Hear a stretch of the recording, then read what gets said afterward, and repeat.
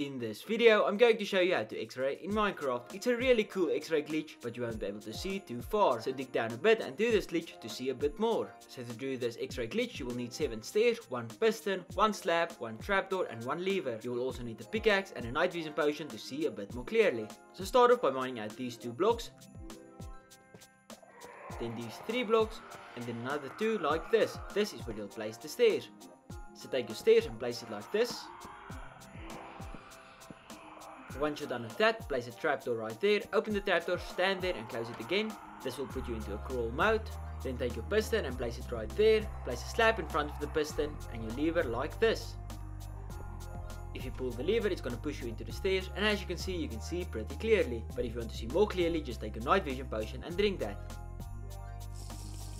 And as you can see clearly now. I really hope you found this video helpful, and thanks for leaving a like and subscribing. I will see you in the next video.